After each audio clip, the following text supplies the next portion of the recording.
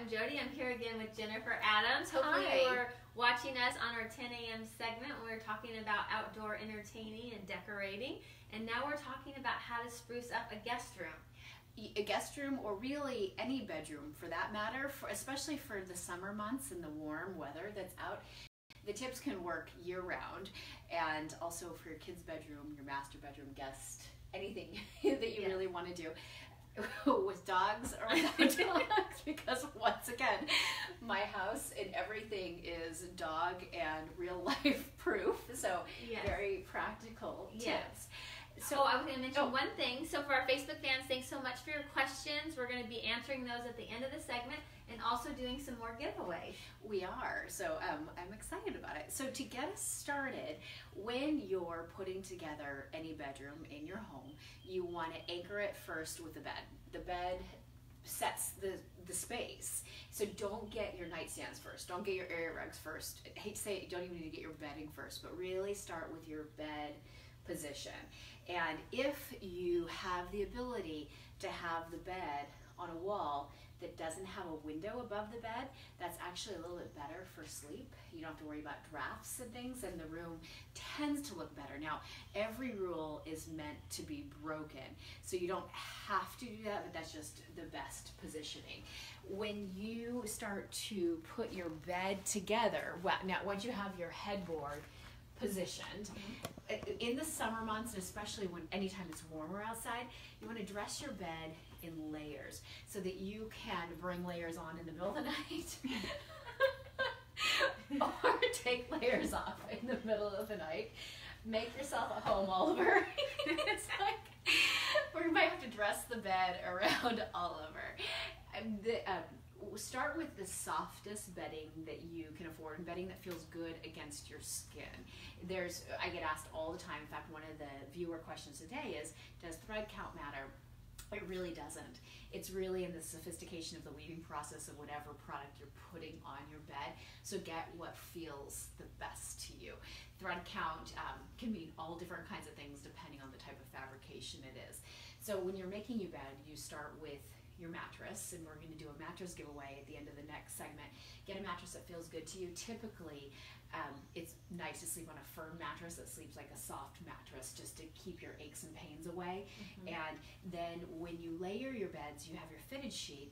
In the U.S., we tend to sleep with top sheets, because you know in Europe most people don't. I know, they don't. Things are changing, because we sell quite a bit of bedding in the UK, and we're now getting requests for flat sheets. But when you make your bed, start with your decorative side of the sheet facing down toward the bed, because then when you fold it over, you can actually see that hem detail, and that tends to be a softer side of the sheet at times depending on the type of fabrication. So have that facing down so you can flip it over and see the accent. And then if you're using a duvet cover, for the summer, have a lightweight film. I often get asked, well, down will make me sleep hot. It really isn't necessarily the down that's making you sleep hot, it's the weight of your insert. So there are winter fills and there are summer fills, so get something lighter weight. And if you happen to want to really be careful of no allergens, then you can get a synthetic down, and those work really well. There's so many synthetic downs, and they're absolutely great for fills. So a duvet cover, I like the duvet cover to be washable, because you're touching it with your hands, you're touching it with your skin all the time, or my kids' dogs. Yeah, so I wash my duvet cover every single week, so get something that's pretty durable. And then for flexibility, a coverlet or a blanket folded at the foot of the bed. And by the way, a coverlet can be used instead of a duvet cover if you want an even lighter sleeping experience. And as Jax likes. So when it's warm weather, dress your bed in a lighter color tones, like a white, a taupe, a linen, just something soft and fresh feeling. In the fall and in the winter, that's when you can go towards some of the darker color tones. But rules are meant to be broken too. If you've got like a charcoal sheet, you can bring in some lighter colors, and I'll show you how to decorate the bed here in a second. To make it look like a hotel, which is this could be art. Can I move you? I don't know if I can move him. Come on, Jax, come here. Come here, Jax. Am I disturbing your sleep? Am I disturbing your sleep? He obviously doesn't care. He's just gonna get cozy. So oftentimes it's tempting to make the bed and just bring the duvet cover all the way up, just like that. Which nothing really bothers him anymore. So then you want to take it down and fold it once and then fold it another time. Yeah, we folded another time. Like your dog. That will give it more of a hotel look. And as opposed to having it come all the way up, it just takes a split second to do. And what also does is it airs out your bed from any dust mites or anything that might be occurring when you have a little bit of airflow that hits your bed during the day. Absolutely make your bed every single day. And then when you're layering your bed, try to have 2 sleeping pillows per person, because sometimes you want a pillow between your legs or just for sleeping flexibility, and get a pillow that feels good to you personally. Even if you mix and match the pillows between your sleeping partner and yourself, that's perfectly fine. Just make sure it feels good to you, because pillows are a very personal thing. You can have just a regular pillowcase on a pillow, or you can have a washable sham that's soft, and you can sleep on that as well, or 2 pillowcases and then a sham. And then when you layer the bed for decorative reasons, I don't know if I'd be able to wake these boys up so I can decorate the bed. Okay, here. Come on. Jenny, come to me. Come to me. Yeah, I think it's definitely, the boys are not camera shy. Oh, we love you. That's for sure. I can decorate around all over them. I think. So let's say you have an all white bedding or an all taupe bedding, and you want to decorate with the colors. If let's say you have draperies are challenging at times and more costly to change out. So take the cues from the other elements you already have in the bedroom, or if you want to start over, you can have your accent pillows be the decorative shot of color. The key with your bed is to keep it simple, so you make it every single day. Doesn't need to be fussy or overdone. You take the gray, so I'm using gray because gray is in the drapery color, and just doing 2 oversized accent pillows. We're gonna bury Oliver here. Yeah. So, Oliver. sorry, Oliver. So 2 accent pillows for a queen, and if you have a king, you could do 3 or even 2. Just something simple. These could be the accent pillows that you would put on your sofa, any room in your home. It doesn't necessarily have to be just bed accent pillows.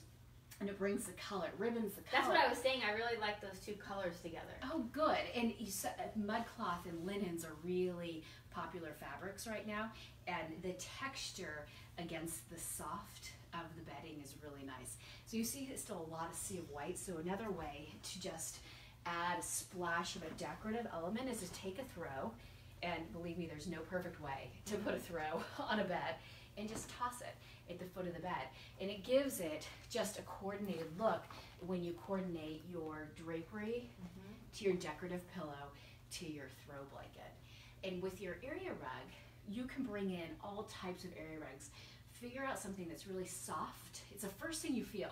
When you step out of bed, you're stepping onto a rug, hopefully, or a floor. So have it be something that feels good to your feet. It can have a decorative element to it.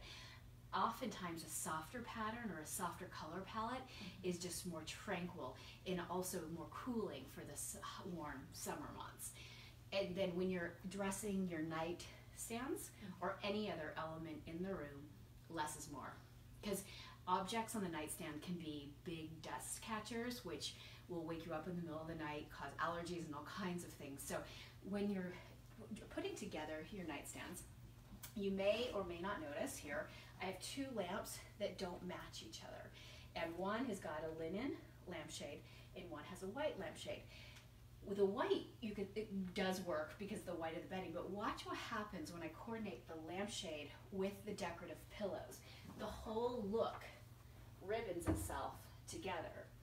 So look at the difference in that look. So taking color from the decorative pillow into the lampshade, and it blends, and then the other lampshade matches. I don't have a light bulb in this one right here, so I can't show it to you turned on. But you also, those 2 lamps, they not only had different lampshades to begin with, the lampshades pull them together, but they're also different sizes, and that's okay. And the way that I got away with that is by propping the small lamp on books, because it's nice if you can finish the heights similarly to each other, and the other one sitting just right on the nightstand.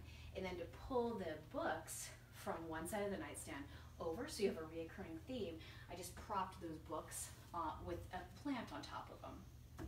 plants are a nice thing to have at your bedside because some plants, certain types of ferns and things, actually purify the air, and they act as air filters, and they bring in oxygen to the room. They're just a beautiful natural element.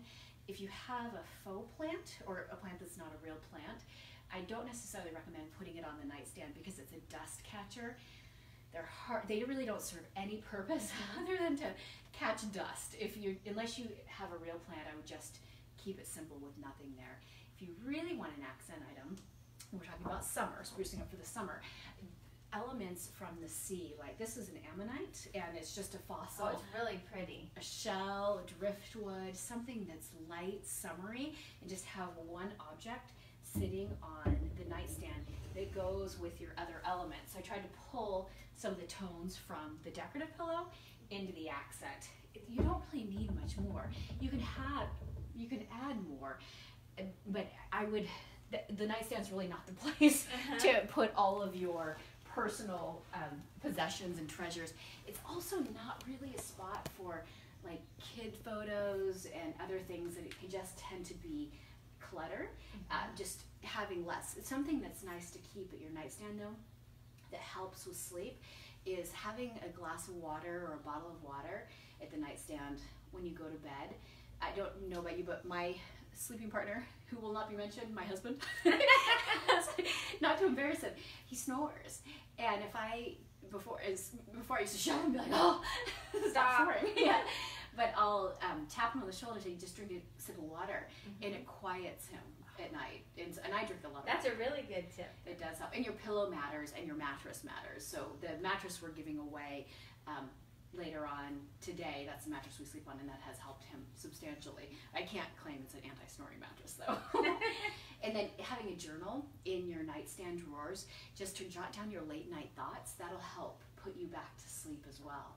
So those are some things for restful sleep. Wonderful. Well, we're going to answer our Facebook fan questions, but while I'm getting ready for that, I would love for you to tell, if you missed at 10 a.m., this is Jennifer's new book, and it's not even out yet, but please talk about your book. I really appreciate that you're going to take all the proceeds from the book, and you have a great charity organization that you're donating to. Thank you. And maybe talk a little bit about the book. Thank you. So it's Love Coming Home, Transform Your Environment, Transform Your Life. And all of my author profits are going to help children and families that don't have a place to sleep. Because believe it or not, we take our beds sometimes for granted. There's so many people, even right here in the U.S., that are sleeping on floors. So all the profits from this are going back to make sure that we can help as many lives as we possibly can through gifting beds. And the book is actually, you can purchase it now. It's in pre-sale mode. And so everybody that purchases it right now from the Costco viewing, you just go to our website, jenniferadams.com, and there are a couple different ways, links that you can purchase. And anything that's purchased right now during this viewing period, so basically through the month of May, I'm going to personally sign the book. So anyway, it's going to a good cause. But everything we talked about, from getting your bedroom ready, getting your outdoors ready, every room in the home, I address in the book. And it's not just for someone who owns their home. Because sometimes we think our now home doesn't matter. It's our next home that we're really going to put time and effort and money toward, where your best life begins in your home. So there's no reason to put that off. So everything, I think every single thing in this book will apply to you whether you own or you rent. Even if you're planning to move, there are things that you can do right now that don't cost a lot of money, that will really transform your environment, that I truly believe will transform your life. We even deal with all the different senses in your body, because it all matters in your home. Yeah, so, I love that. Thank you. Thank you very much. I'm so excited that it's out. So great, congratulations. Thank you. So we have some questions that you've sent in when we announced the Facebook Live, and also throughout the airing, and we're going to go ahead and answer some of those questions now. Okay, so here we go. So Nate said, what kind or color of backsplash do you recommend for dark granite countertops and a light medium toned wood cabinets? That's a good question. So part of it depends on if you want to resell your home or if you want to stay in your home forever, which usually when someone says they want to stay there forever, they end up selling to the next year. So I'm going to give you tips, assuming that eventually you'll transition out of your home. So I would stay neutral. And right now, what's really trending in home, even the hard surfaces, are lighter and practical finishes. So I would stick with a very light color. Depending on what color your dark granite is, I'm going to assume it's maybe a black, then I would pull like an off-white or a light gray color into the backsplash. If your dark granite has browns in it, then I would pick a warmer white or a taupe that has a warm undertone. So look at the undertone on that dark color and then pick a light tone that has a similar undertone. So either a cool tone or a warm tone, depending on the surface. Okay, next question is from Sean. What's the best paint colors for bedrooms that don't have much light? Yeah, my favorite color, white. That is really going to add a lot of brightness to it. And colors come in and out of style and in and out of fashion frequently. White is all the rage right now. But every color is in style and in trend, in different tints and shades. They all evolve. So pick the color that you love first and foremost, and pick a light shade of that color. So for example, if you love blue, like an indigo or a navy blue, pick a really light pale blue and a restful tone. If you like green, pick a really soft, tranquil sage. And if you like white, pick a white. The next segment, we're actually going to talk to you about how to pick whites, because whites matter. I had 7 different whites before I settled in on the white that you see on my walls. And I worked with you on your white as well. That was fun. We did white via camera and good photos, and then we'll also, and so I was sticking to the bedroom. I'll stick to the topic here. Something lighter and not overly bright, because the super bright tones aren't conducive to good night's sleep.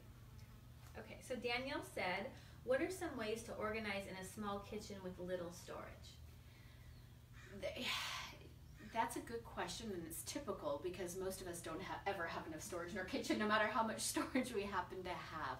So using your pieces that you use every single day, so like your spatulas, your wooden spoons, putting those right out on display, and there's a way to do it to make it not look like clutter, and we'll do that for one of our Facebook Lives.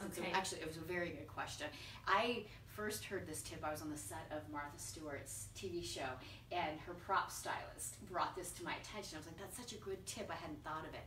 And if you have wooden spoons, put them all in one container, and your spatulas all in one container, and then it makes them look like they're a decorative item on purpose, as opposed to mixing and matching different elements. It's almost like when you display candles.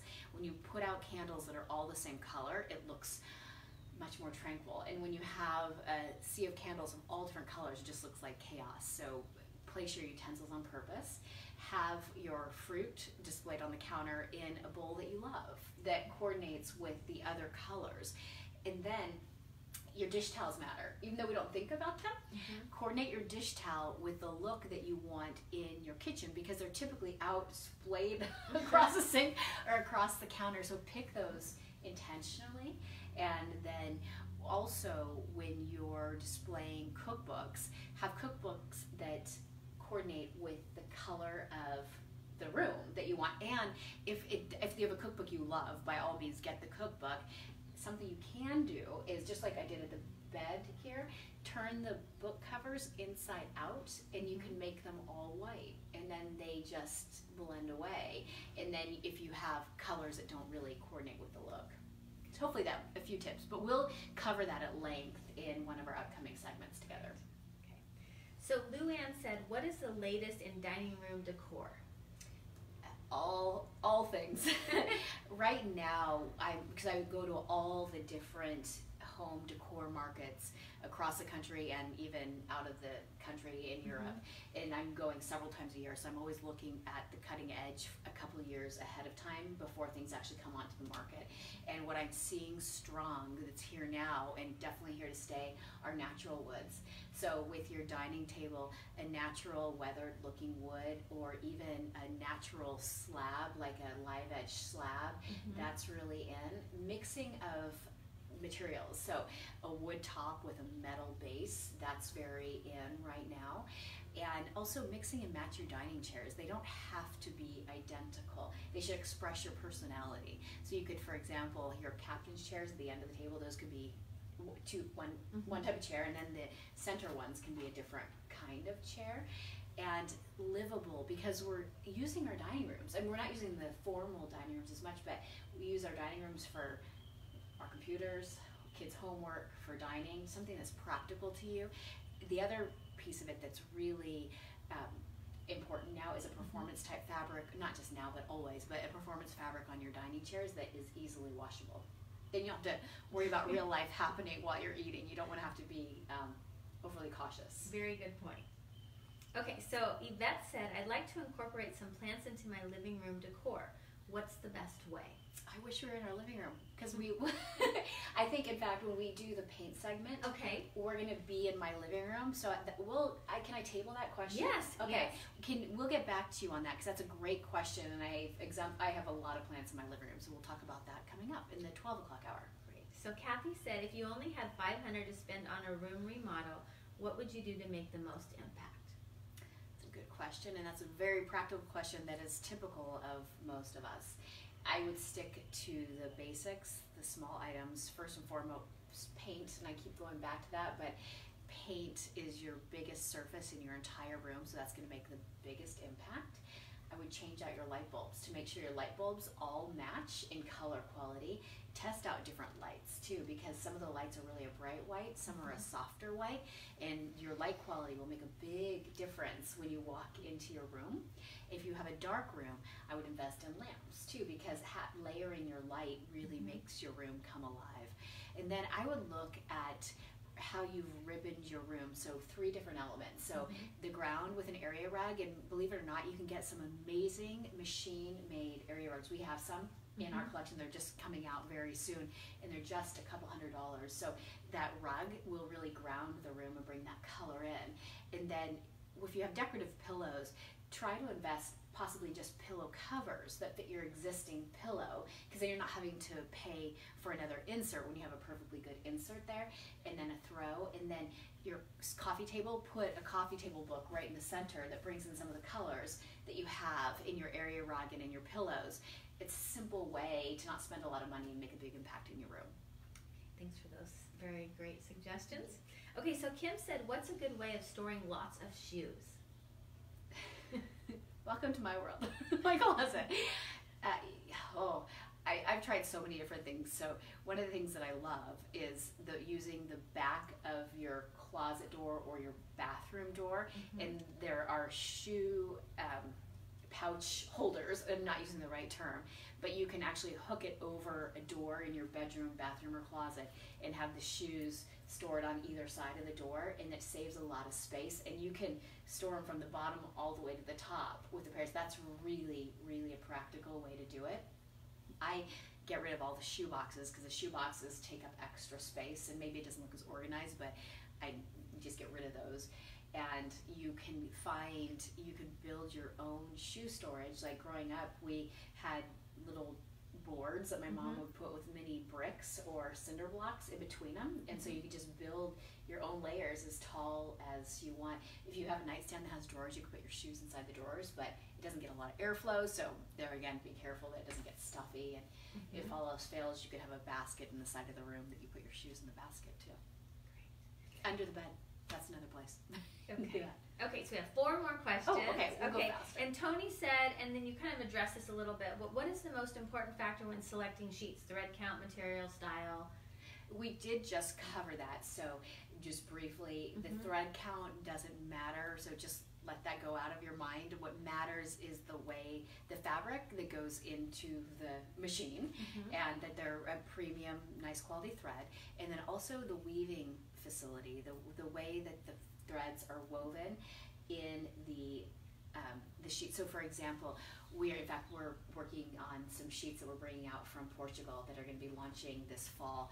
And so we've experimented again, like we did with our microfiber sheets. We experimented over and over with different types of threads that ran through, and the combination.